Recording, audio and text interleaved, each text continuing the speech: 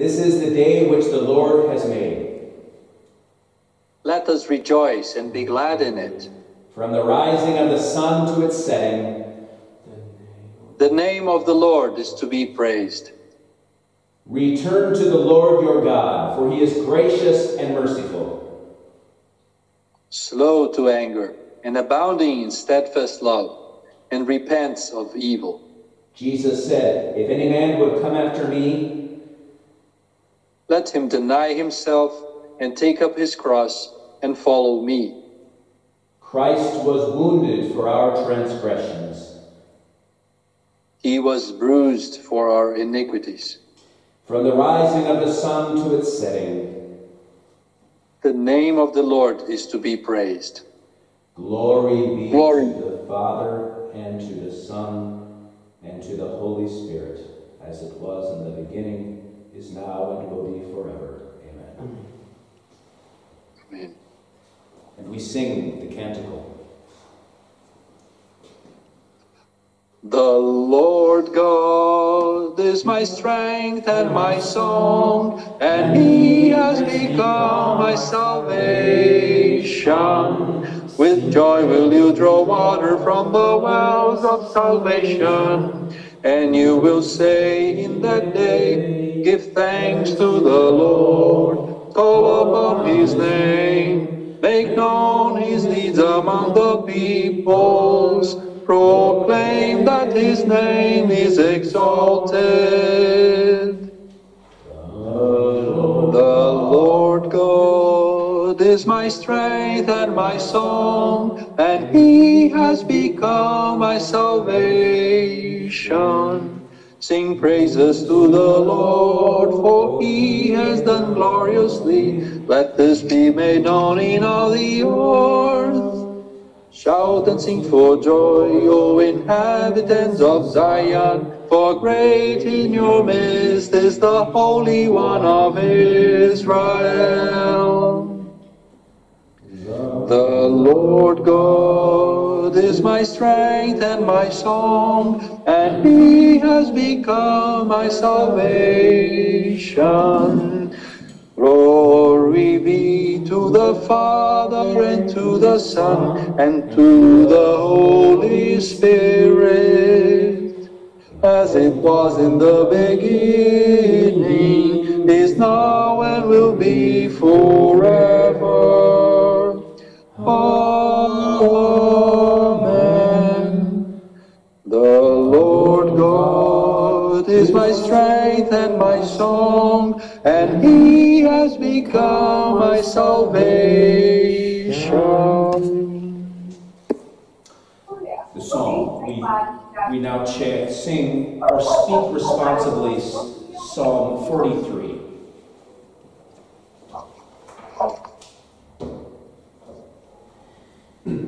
Vindicate me, O God, and defend my cause against an ungodly people. From the deceitful and unjust man deliver me. For you are the God in whom I take refuge. Why have you rejected me? Why do I go about mourning because of the oppression of the enemy? Send out your light and your truth. Let them lead me. Let them bring me to your holy hill and to your dwelling. Then I will go to the altar of God, to God my exceeding joy, and I will praise you with the lyre, O God, my God. Why are you cast down, O my soul, and why are you in turmoil within me? Hope in God, for I shall again praise him, my salvation and my God. Glory be to the Father, and to the Son, and to the Holy Spirit, as it was in the beginning, is now, and will be forever. Amen.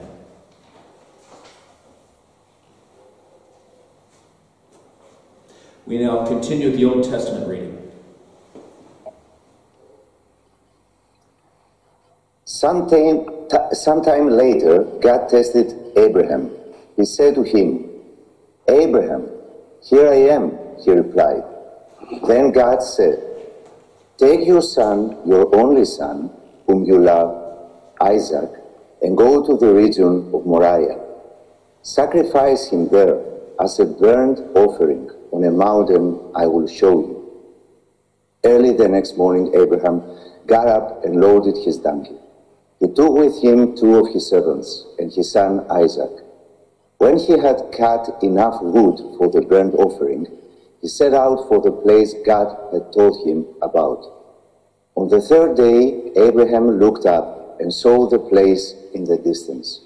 He said to his servants, "Stay here with the donkey while I and the boy go over there. We will worship and then we will come back to you." Abraham took the wood for the burnt offering and placed it on his son Isaac, and he himself carried the fire and the knife. As the 2 of them went on together, Isaac spoke up and said to his father Abraham, "Father?" "Yes, my son," Abraham replied. "The fire and wood are here," Isaac said, "but where is the lamb for the burnt offering?" Abraham answered, "God himself will provide the lamb for the burnt offering, my son." And the 2 of them went on together. When they reached the place God had told him about, Abraham built an altar there and arranged the wood on it. He bound his son Isaac and laid him on the altar, on top of the wood. Then he reached out his hand and took the knife to slay his son. But the angel of the Lord called out to him from heaven, "Abraham, Abraham." "Here I am," he replied. "Do not lay hand on the boy," he said. "Do not do anything to him. Now I know that you fear God, because you have not withheld from me your son, your only son." This is the word of the Lord. Thanks be to God. Thanks be to God.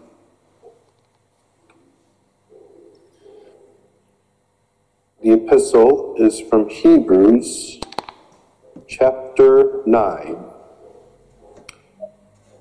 But when Christ appeared as a high priest of the good things that have come, then through the greater and more perfect tent, not made with hands, that is, not of this creation, he entered once for all into the holy places, not by means of the blood of goats and calves, but by means of his own blood, thus securing an eternal redemption. For if the blood of goats and bulls and the sprinkling of defiled persons with the ashes of a heifer sanctify for the purification of the flesh, how much more will the blood of Christ, who through the eternal Spirit offered himself without blemish to God, purifying our conscience from dead works to serve the living God.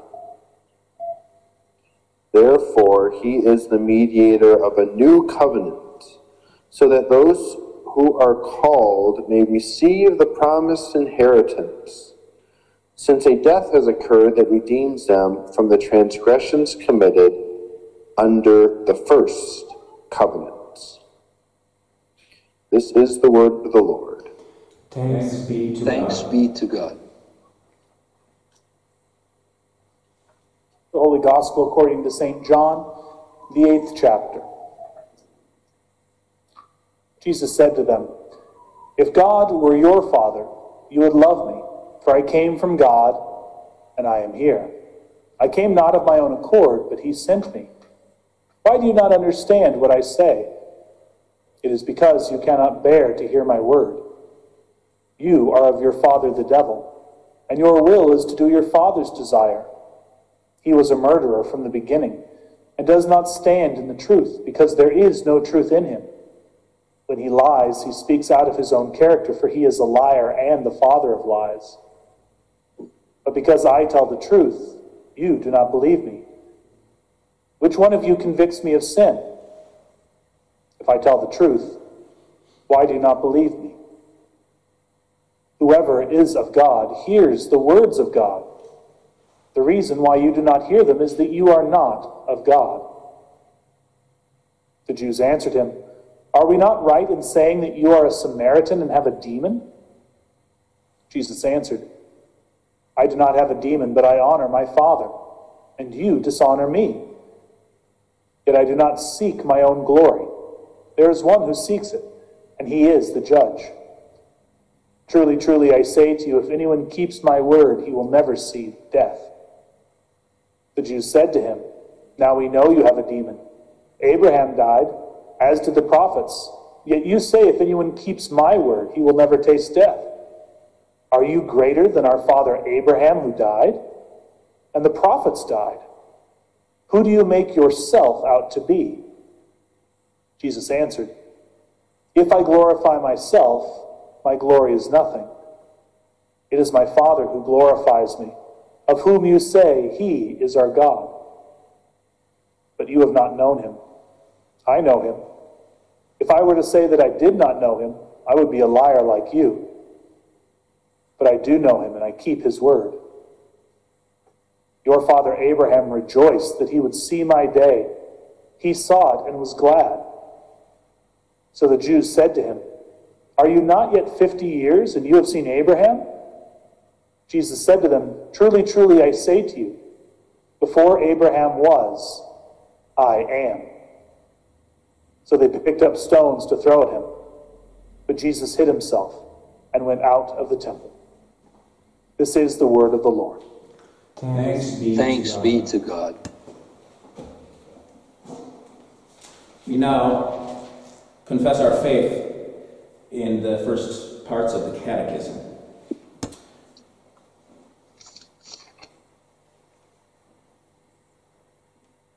You shall have no other gods. You shall not misuse the name of the Lord your God. Remember the Sabbath day by keeping it holy. Honor your father and your mother. You shall not murder. You shall not commit adultery. You shall not steal. You shall not give false testimony against your neighbor. You shall not covet your neighbor's house.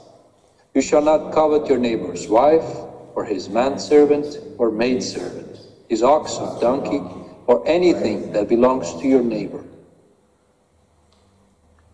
I believe in God, the Father Almighty, maker of heaven and earth, and in Jesus Christ, his only Son, our Lord, who was conceived by the Holy Spirit, born of the Virgin Mary, suffered under Pontius Pilate, was crucified, died, and was buried. He descended into hell. The third day he rose again from the dead. He ascended into heaven and sits at the right hand of God the Father Almighty. From thence he will come to judge the living and the dead. I believe in the Holy Spirit, the holy Christian Church, the communion of saints, the forgiveness of sins, the resurrection of the body, and the life everlasting. Amen. Our Father, who art in heaven, hallowed be thy name. Thy kingdom come, thy will be done, on earth as it is in heaven. Give us this day our daily bread, and forgive us our trespasses, as we forgive those who trespass against us. And lead us not into temptation, but deliver us from evil. For thine is the kingdom, and the power, and the glory, forever and ever. Amen.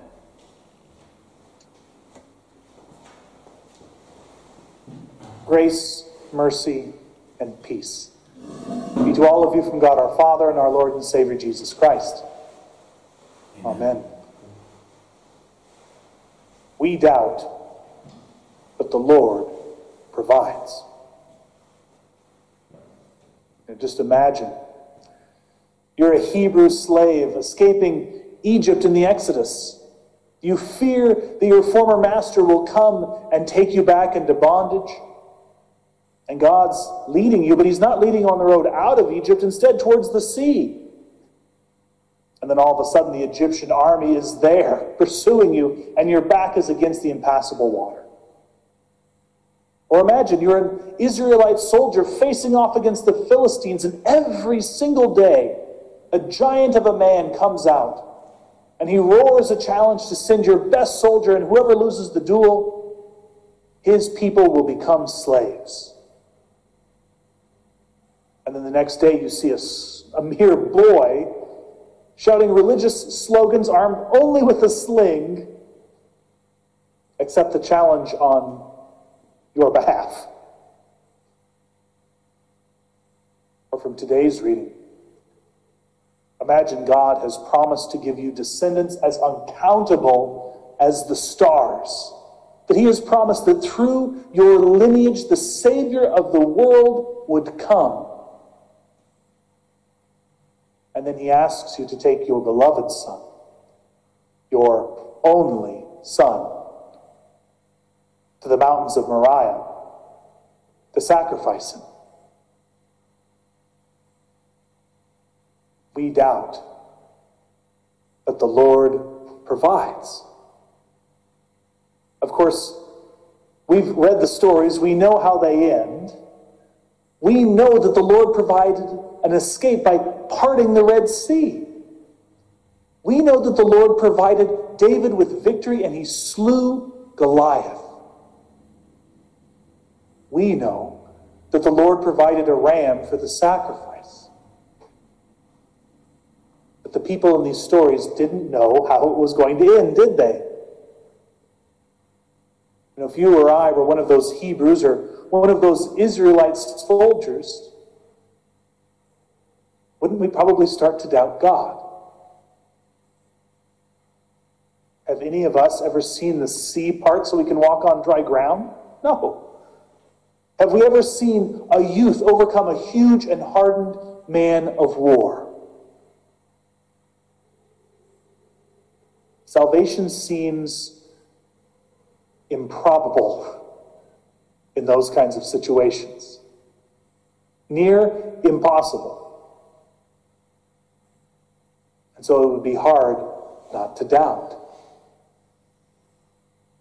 And in a way, that's what makes our Old Testament reading, the binding of Isaac, so amazing. Because Abraham actually believed.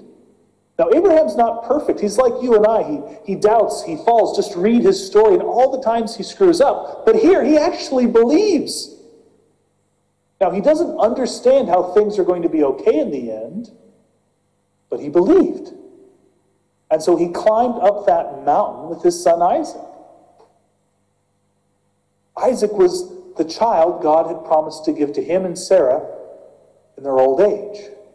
It was through Isaac that all of the covenantal promises were to be fulfilled. And if Isaac died, those promises would die with him. But Abraham knew that God kept his word.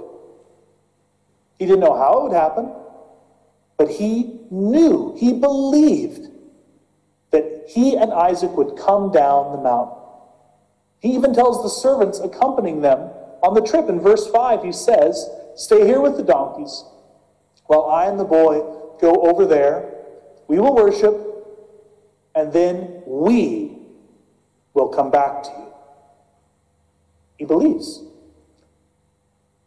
And that's remarkable, but even Isaac seems to have believed too. I don't know what it is in your native languages, but in our English translation, it calls Isaac a boy, but the Hebrew word can also mean young man. And if you look at kind of the dates of these stories, there's a good chance that Isaac is like 25 years old at the time, whereas his father Abraham is over 100 years old. There's no way Abraham could have forced Isaac up on that altar. Isaac went willingly. He allowed it to happen. He believed. And at the very last moment, right before Abraham brings down the knife, the angel of the Lord stops him. What happens? The Lord provides. The Lord provides a ram caught by its horns in a thicket as the sacrifice. And that seems pretty improbable, doesn't it? What a coincidence that a ram would just happen to get caught in that thicket on that mountain on that day. What are the odds? But Abraham, believing God's promises, knew something improbable would have to happen. Abraham didn't doubt. He believed that God would provide. If only we had that faith of Abraham sometimes. Because the truth is, you and I, and even Abraham at other points of his story, we doubt God's promises, don't we? Because we doubt the improbable. And I say improbable, something that's not likely to happen, and I don't say we doubt the impossible. Because the truth is, we're Christians, we're brothers and sisters in Christ, and most of us truly believe that nothing is impossible to the Lord God. And even though we believe nothing is impossible to God, so often we find it unlikely, we find it hard to apply His promises to ourselves. God promises to care for us. In the Lord's Prayer, He would have us call Him our Father. He would have us look for all good things from Him. Our daily bread, escape from temptation, forgiveness, all of it, but we doubt. So many of us have been let down before. The world, friends, neighbors at times have neglected us. Even people who should be bound to care for us like our parents fail. And so for some of us, we find it improbable. We find it unlikely that God will care when so many others haven't. And we doubt. God promises to love you. But some of us have seen less real love than we've seen hurt.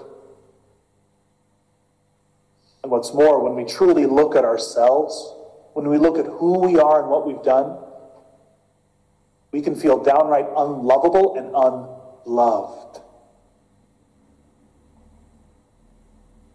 It's amazing. As Christians, we can confess John 3:16, and we can say and truly believe it when we say, "For God so loved the whole world that He gave His only begotten Son." And yet somehow we can say that, confessing it and believing it's true, but then doubt that He loves us.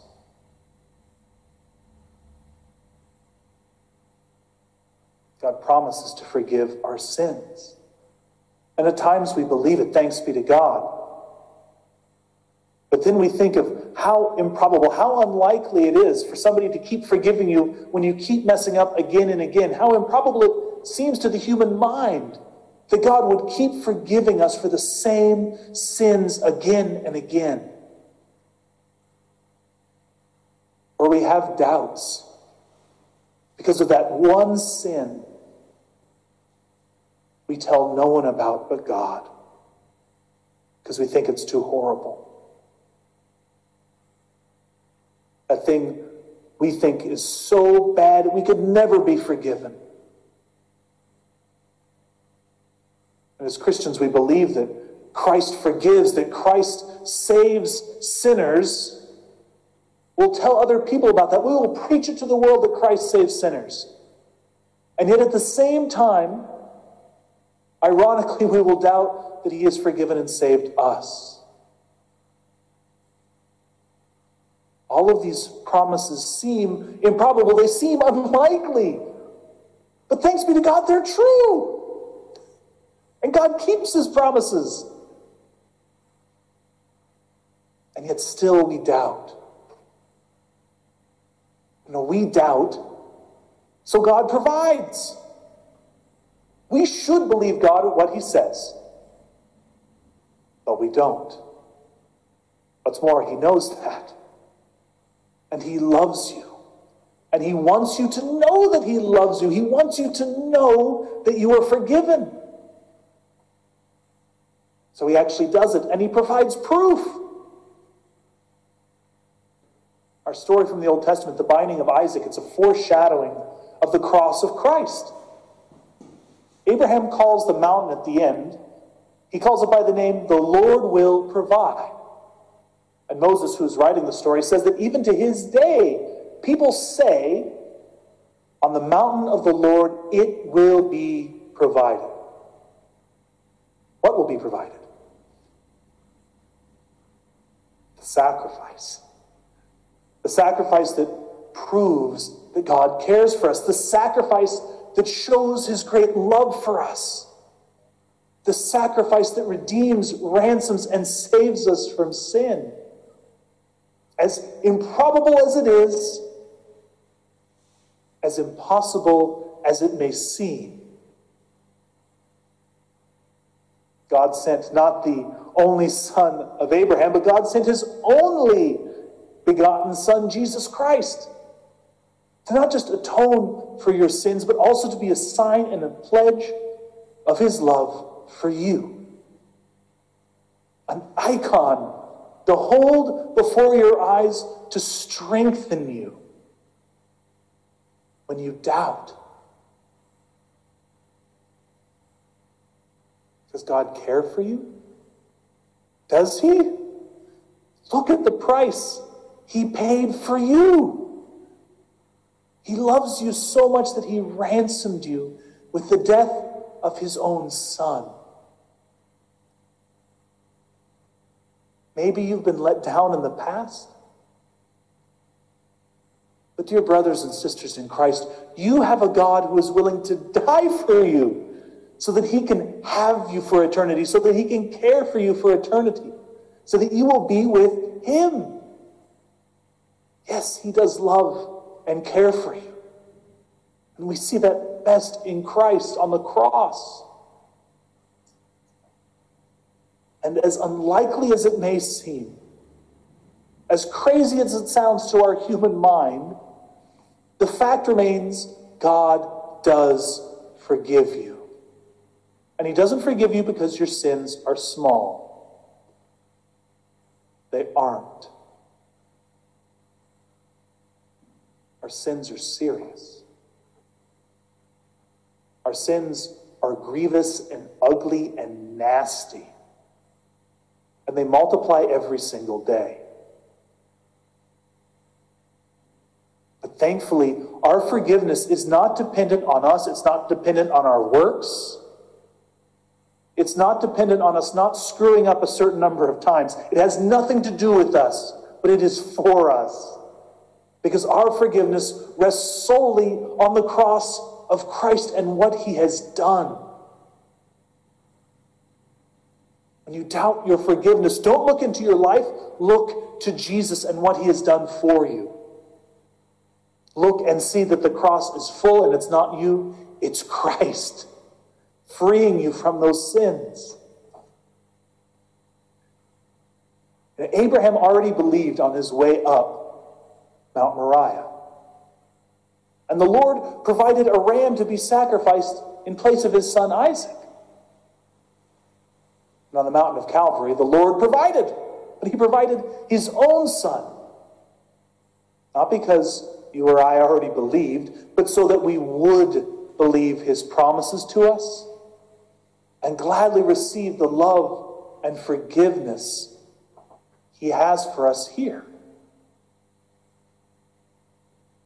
As Christians, we still doubt, don't we?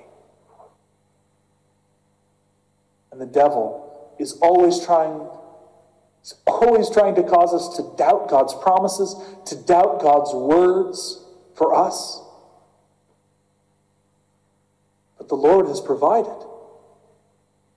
He has provided his Son crucified for sinners like you and I. So brothers and sisters in Christ, when you start to doubt God's love and care, lift your eyes from your surroundings and lift them to the cross, where you see the great love the Father has for you. See how precious you are to him, that he didn't even spare his own Son to save and claim you.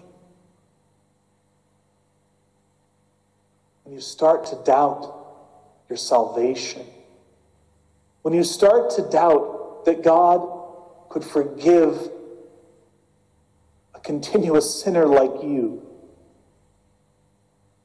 lift your eyes away from your sin and your mess. Put your eyes where your forgiveness is. Look up to the cross. Yes, see the seriousness of your sins. That it required a death, the death of God himself to atone for them. But look there. Jesus is hanging on the cross doing just that, atoning for you. You are forgiven. You are free. Because the Lord has provided. Amen. And now may the peace of God, which surpasses all human understanding, keep and guard our hearts and minds in Christ Jesus. Amen. Amen.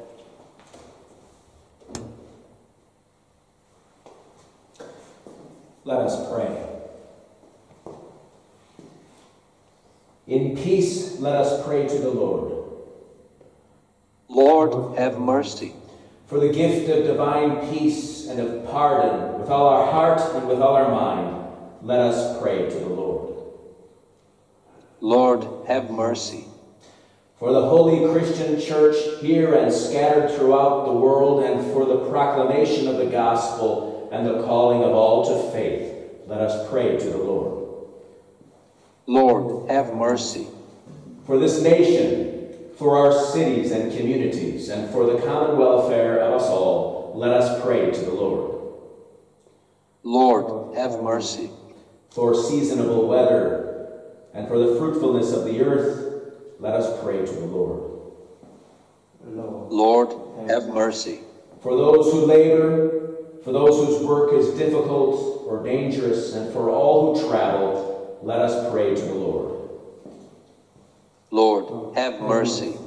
For all those in need, and especially for those who are coming to us here in Romania and in other parts of the world, fleeing war in Ukraine, for the hungry and homeless, for the widowed and orphaned, and for all those in prison, let us pray to the Lord.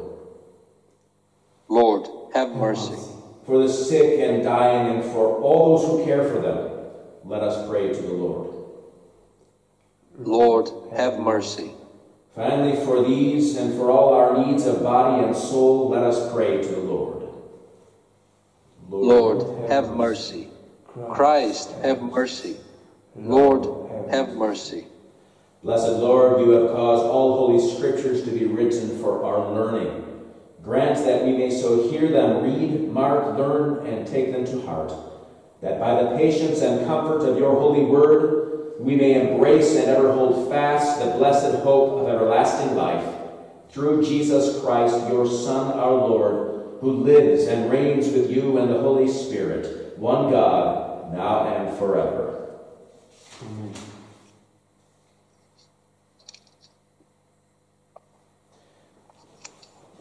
We pray together the morning prayer, and then afterwards I will pray the evening prayer.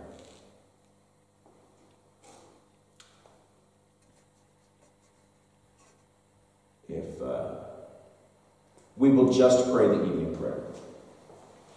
I thank you, my heavenly Father, through Jesus Christ, your dear Son, that you have graciously kept me this day, and I pray that you would forgive me all my sins where I have done wrong, and graciously keep me this night. For into your hands I commend myself, my body and soul in all things. Let your holy angel be with me, that the evil foe may have no power over me. Amen. Let us bless the Lord. Thanks be to God. The Almighty and merciful Lord, Father, Son, and Holy Spirit, be with you all. Amen. Amen. Amen.